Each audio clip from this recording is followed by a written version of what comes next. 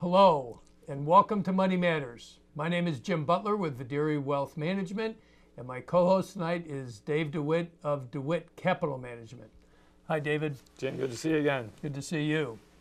Well, before we get to our exciting guest, because I'm sure we're going to learn a lot of new things as far as digital marketing and developing websites is concerned, let's talk a little bit about some of the challenges that our viewers may be faced with as we look out into the future and some of the challenges that are in front of us.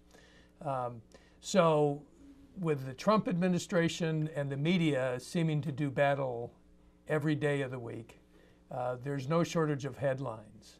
But if we can look beyond that and dig down to what should an investor do, what are some of the things that you're talking with your clients about in order to calm things down and to stay focused for the long term?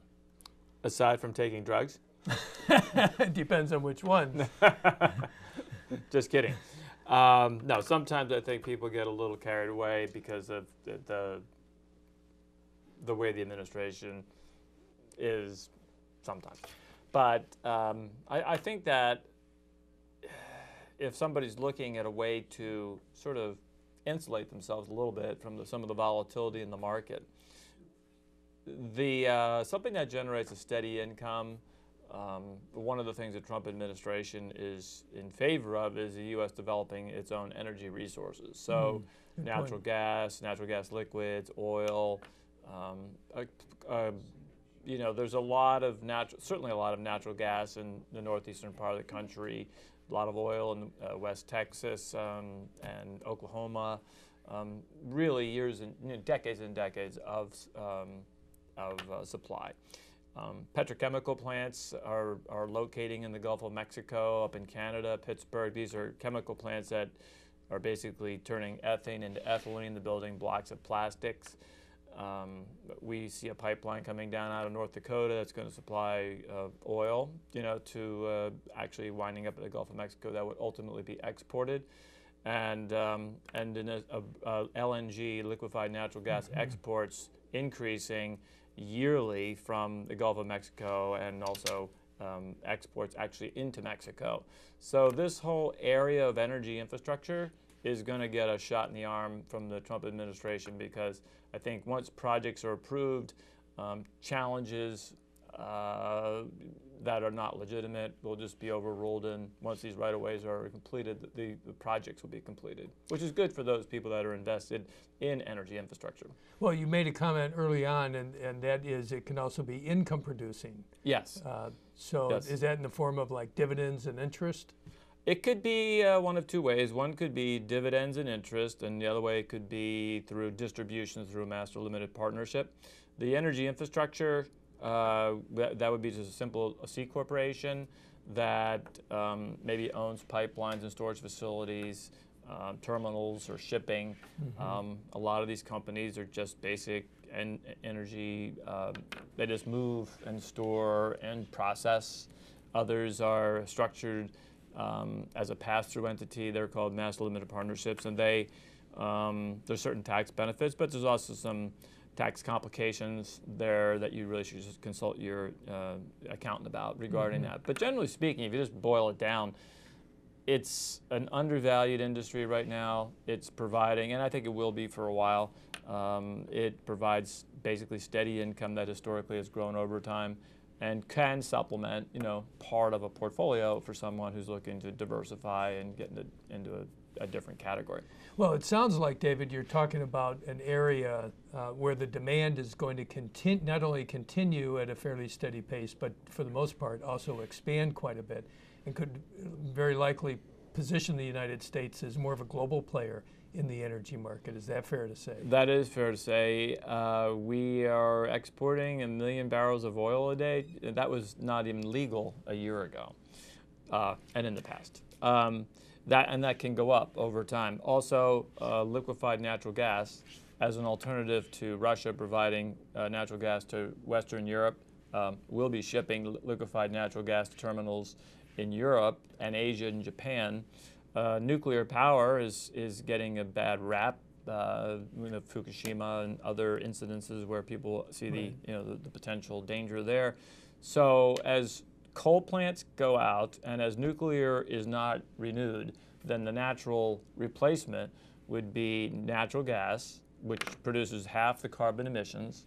And the United States is producing 12% less than they were just 6 or 7 years ago in terms of carbon emissions just by switching to natural gas and some renewables. So that trend, I think, should continue. So I think that the way the investors can get on board is to invest in companies that operate the energy infrastructure. How about just natural trends within the markets? The markets move up, the markets move down, but over time, the trend line really over 5, 10, particularly 15, 20-year time periods, things tend to keep growing. And reasons for what you just mentioned as far as the energy sector just being one of many areas that will continue to expand. Oh, sure. Oh, sure. The major oil projects that would be like drilling in the Arctic or major offshore projects that cost tens of billions of dollars by companies like Shell or BP, those have been shelved. And they're now going to go to the United States and do the fracking and get to the oil and natural gas quickly without a lot of expense. So the United States is really the swing producer now for oil, and in the future will also be for liquefied natural gas as that becomes more of a worldwide commodity. Yeah. So we have a really good future as far as the United States becoming energy independent. Well, it sounds like it, and that actually leads into our question of the day. As Jerry Feynman from Ardmore writes in, do you think the change in the administration will affect the energy markets in the U.S.? That's a great question, and yes, the answer to that is yes. I mean, within 2 days after he became president, he gave the go-ahead to something called the Dakota Access Pipeline from North Dakota down into Illinois, and there had been a lot of protests, Indian tribal protests. I remember that. And also the Keystone XL, he said, go ahead with that too, because, and I think I just think the general miasma or environment, for moving ahead is more positive. So I just think that, when you try to put a pipeline through, if you're trying to get a pipeline from northeast, Pennsylvania into Boston, you've got to go through a lot of political community meetings to get this thing through. No doubt. And in fact, Boston, when it gets colder, is paying $15 or $20 dollars when natural gas prices are at 3 or 2. And they're importing their natural gas from Yemen and Nova Scotia and who knows where, because we're 100 miles away. There's like unlimited supplies. Just getting that through is difficult just from local politics, let alone national politics. So I think it's a good way to be. So if you can invest in what we call the midstream, the pipeline operators, the storage facilities, terminals, shipping, processing, separating natural gas from ethane and propane and butane, all those businesses we call the midstream businesses, you can get an income of around 7% on average in that area. Right. And I think under the next few years, there's a lot of reasons why there'll be growth. Yeah, great, good answer, good insight. Thank you. Appreciate it. Thank you. And if you have a question that you would like answered, send it in along with your details in the following manner. You can have your questions answered on Money Matters. Please go to our website, money-matterstv.com. On our homepage, click on the banner on the right that says, Send us your questions. While you're on our website, you can find information about our host and guests, as well as show notes and links about this show and past shows. Money Matters is also available as a podcast on iTunes and Stitcher, so you can listen to Money Matters while you're on the go. That website address, again, is money, M-O-N-E-Y, -matters, M-A-T-T-E-R-S, TV.com. Our special guest tonight is Jason Matson with Matson Consulting Group. Jason's area of specialty is designing websites and digital marketing. Welcome, Jason. Welcome, Welcome. Jason. Nice to be here. Good to have you here. From a technology standpoint, certainly the demand for your services, I would imagine, just will continue to grow. So just as a form of introduction, why don't you tell us who you are and how you define digital marketing? Yeah, so I'm Jason Matson, and I'm the CEO of Matson Group. We have a small elite team of people that work for us. There's about 6 of us, so kind of in the boutique agency side. Our specialty is e-commerce, though we help businesses of all types grow online. I think you're right that it's a huge market demand. It's getting bigger every day. There's not enough people even to supply everyone with the kind of need that they have. And even in the industry, I think it's grown more aggressively than any of us anticipated 3, 5, 10 years ago when we started. So it's amazing. I think what we maybe didn't see in the year 2000 was how everyone having a smartphone, everyone has a microcomputer in their pocket.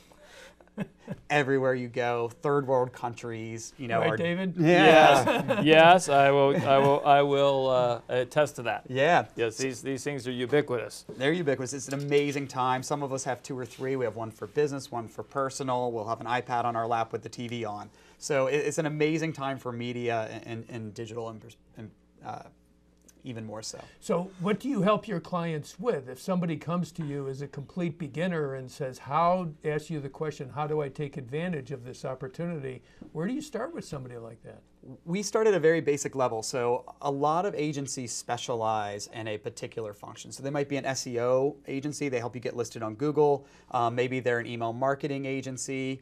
They have some sort of specialty. We're a little different. What's SEO, by the way? Search engine optimization. Okay. Yeah, so how do you get in that pack of Google listings organically without having to pay for it? And then there's the paid aspect too. Can you use Google AdWords, Bing ads, things like that? Our approach with each client is a little different. My background is actually running large e-commerce companies. I'm not an agency person by trade. I'm an entrepreneur. I have an MBA from Drexel in entrepreneurship. I have an MBA from Drexel. Well, it's good to meet a fellow alumni. Hey. Yeah. So we really work with a business, and the first thing we do is learn about them. So how do they make money? What's special about them? So every single business is different. They have different assets, skills that we can leverage. And that kind of helps us guide the marketing plan, the website, whatever we need to do. And even the same business type may have a different strategy. For example, we work with a good number of construction companies. Okay. One of our very first clients came to us, and they're a couple that was entering the idea of retirement, a little pre-retirement. And they said, we get lots of inbound leads from our website. That's where we get all of our business. But it's all little tiny jobs. It's all, can you fix this? Do a little woodwork patching here. And they said, what we want to do are build houses. Right. One big job. And for them, it was analyzing what their website was working, but for the wrong thing. So we analyzed the website. The website was all about these small jobs. Wow. It's a very basic thing. So we helped them put forward on the website the kind of jobs and works they wanted to do, and ran a little bit of focused advertising. And now they build 2 houses a year. So they call us and they say, we need to build a house in 45 days. Can you turn on the machine? And we turn it on. The machine. Yep, they close a deal. They go build a house for 5 months, and then we turn it back on. That's interesting. So to answer your question, it really depends on who we're working with, what their strategies are in business and in life, and we craft a plan and develop the tools that will help them achieve that. How much should a website cost, and what should I look for when hiring an agency? Websites are a lot like cars. Okay, a lot of options. There are a lot of options and a lot of price points. Mm-hmm. So you can legitimately build a website for a few $100s. Yeah. You can do it yourself if you have the time, energy, creativity, and the ability to learn, all the way up to several $100,000. Yeah, so it really depends on what you're trying to tackle. Like an Amazon website would probably be pretty expensive. Yeah.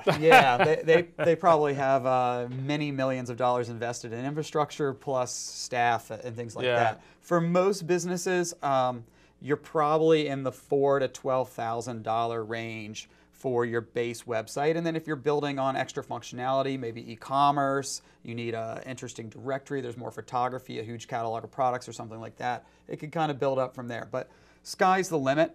I think the key really with hiring a good agency is finding somebody that really digs in and understands you and your business, Sure. And not trying to push a particular solution on you. So if you show up to the meeting and they've already got the website done, they're probably not going to listen and engage you. And really, it's an emotive process.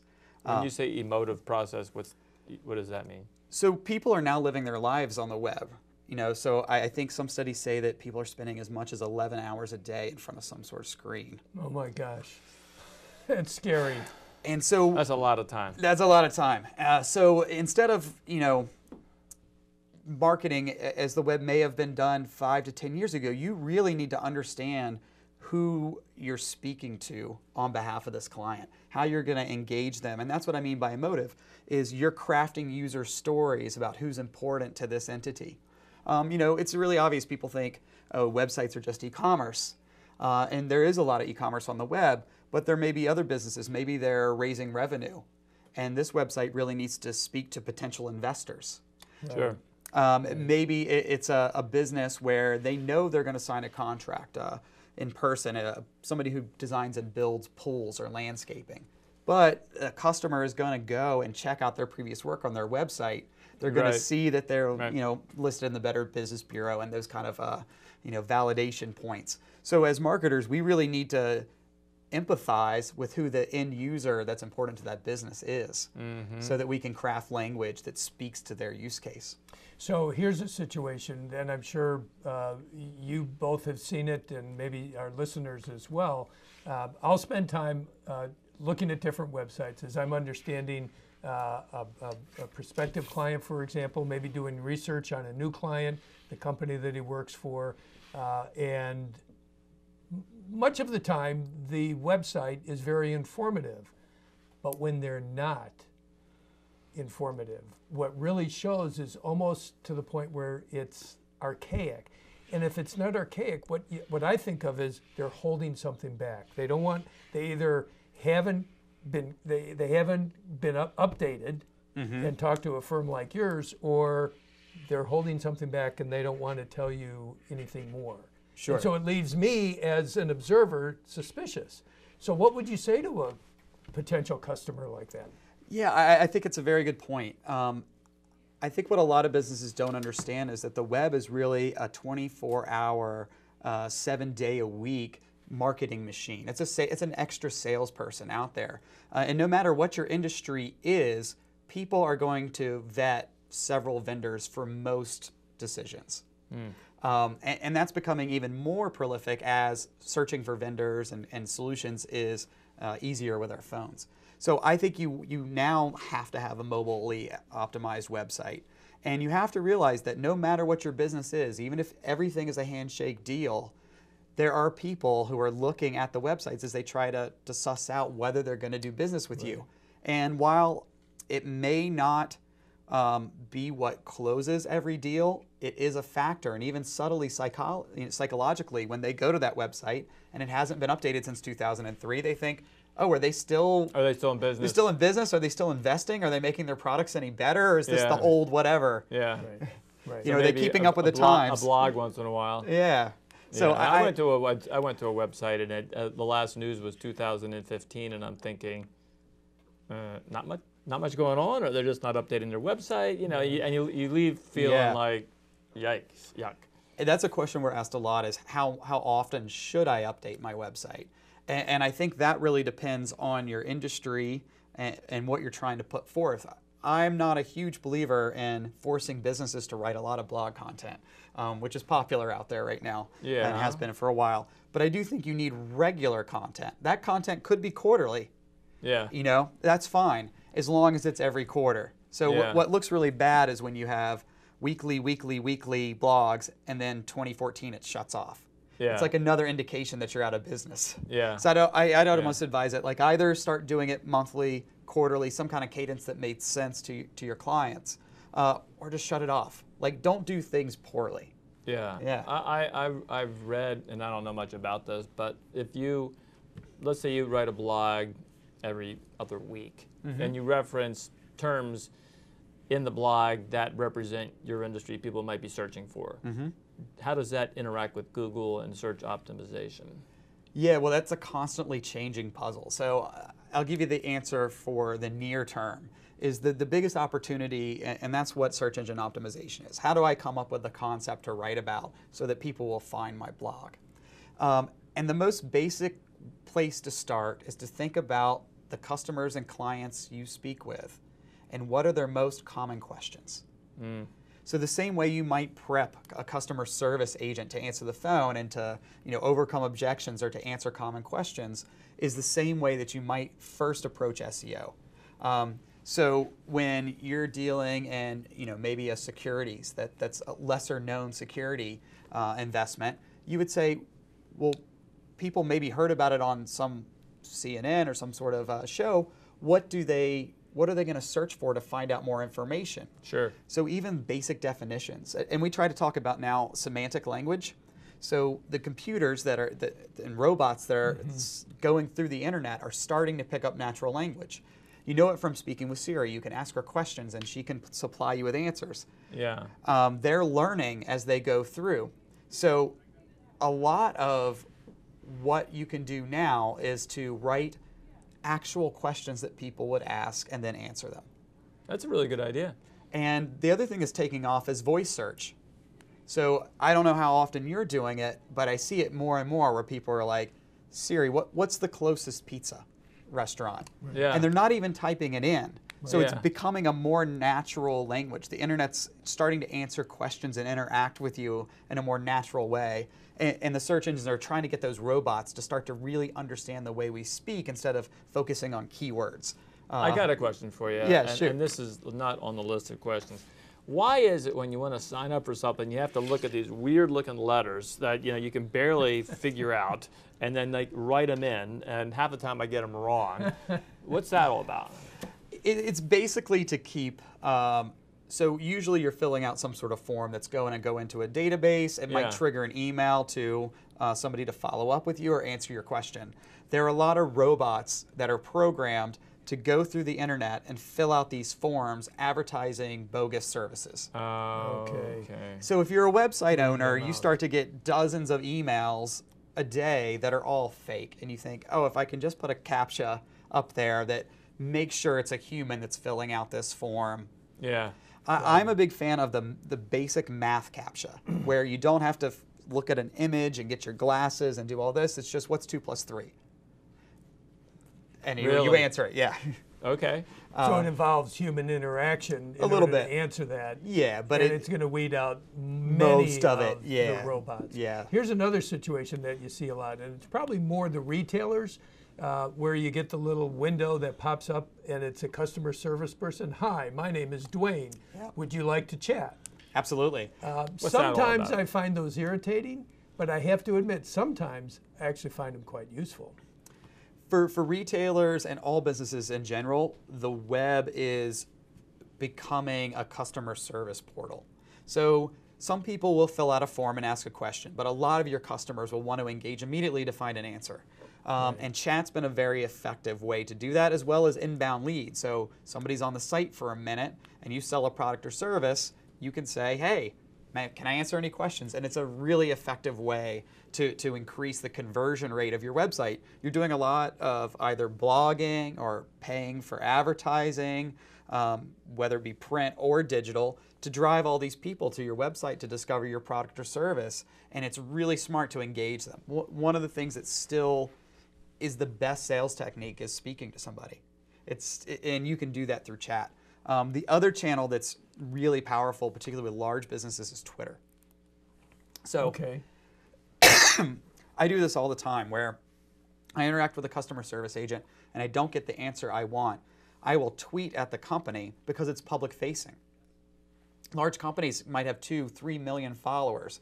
And if I say, I just had the worst experience of my life with this large publicly traded company, you will get an immediate response. You will. And they will take care of you because they want that follow-up tweet like, they took care of me. Oh. And I took Twitter off my phone because of the amount of it was just too many. Distracting. Too distracting. Yeah. I mean, you're in a world where, this is your world. My world. It's different. Yeah, I think everyone is a little bit different, like you were saying, whether you update things monthly, weekly, quarterly. Yep. But pick a mode with regards to frequency and try to maintain that based on your customer base. Right, and whether they're engaging with you in those channels. Yeah. So should I have a Twitter account be something that would be part of an investment advisory business? Probably not. Generally, Okay. investment Okay. advisors want to speak very carefully Yeah. about what like our they're president. saying. Yeah, like the president might Yeah. want to do. Like you might want to do. So Twitter's really an interaction channel. Okay. So probably not something I would focus on as an advisor. If you're an investment advisor or anybody who's selling kind of yourself, I think LinkedIn, having a very powerful LinkedIn professional profile, Right. enormously important. And that's probably where I would spend my digital energy. You know that people, if they're going to meet with you on a personal basis, that's a spot where they might be, okay, well, he does this now, but Yeah. I'm trusting his opinion, not just that he works for XYZ company and they're pretty big and I've heard of them, or that he knows my brother-in-law. I want to see what's his background. Yeah. Is he a CFP? Did he graduate from Drexel? Is he a Drexel alum? Yeah, that'd be important. And that's important. And who does he know? I mean, the other thing I do when I'm vetting potential people to do business with is who do they know? Even clients sometimes. So, we are a pretty in-demand agency. So a lot of times we'll say, this client wants to work with us. Let's see who they know on LinkedIn that we know and get an idea of how. Make a connection. Yeah, how good are they going to be as a client? Yeah. Hey, Jason, a lot of good information. As we were talking early on, there's always something to learn here. And, hopefully our listeners, many of them have picked up on something and maybe a little more curious next time they do a search. So thank you. Very insightful. Thank you for listening. Our guest next time will be Skip Shuda of Shuda Consulting. He specializes in startup companies and apparently very knowledgeable about the Pennsylvania cannabis law that is up for discussion. So if that's of interest, be sure to tune in next time to Money Matters.